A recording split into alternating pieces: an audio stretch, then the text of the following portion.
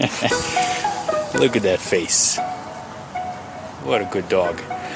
Hey everybody, today I got Shiva, who is doing a guest video. He came up with a way to apply gradients to your action bars in iOS.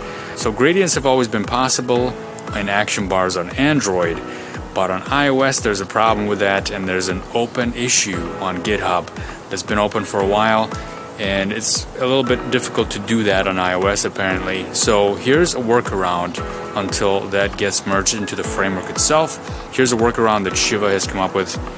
Check it out.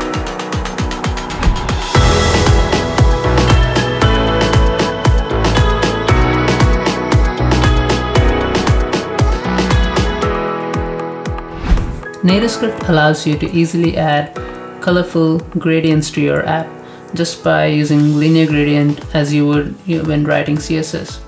So in this page, as you can see, I've created a few labels, and they each have these classes which correspond to different gradients, and you see those gradients are appearing down here. But on the action bar, I've applied this action bar gradient class, but you can see that the action bar gradient is not getting applied. This is due to an issue in NativeScript that is not letting gradients to work on action bar on iOS. And in this video, you're going to learn how to fix this problem. Following this issue, I found this Stack Overflow thread posted by the author, where I learned that you can just create a gradient layer and assign it as the navigation bar's background on iOS. And using that, I wrote some code which you can just find a link to in the description. And all you need to do is copy this function and its imports and use it in your app. Attach a loaded event on your action bar and call this function that I wrote. And you can see that now we have gradient action bar on iOS.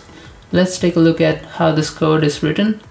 When the action bar loads, I'm just getting the iOS navigation bar, and I'm creating a gradient layer, and I'm taking the navigation bar's bounds, the size of the navigation bar, and assigning it to the gradient size, and I'm setting the required colors and starting point and ending point. You can play around with this.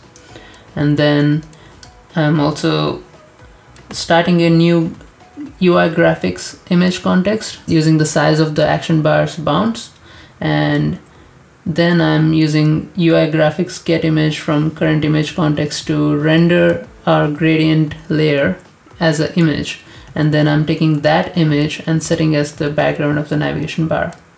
And for some reason it has to be done inside this set timeout, otherwise it just doesn't work. And that's all I had to share in this video.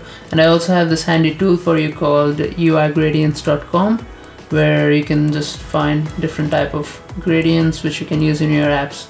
I hope that was helpful. Thank you for watching. Thanks a lot, Shiva, and welcome back. If you all have questions for Shiva, let him know down in the comments below. Axel, hey. What a good boy. Thanks for watching, everybody. See you later.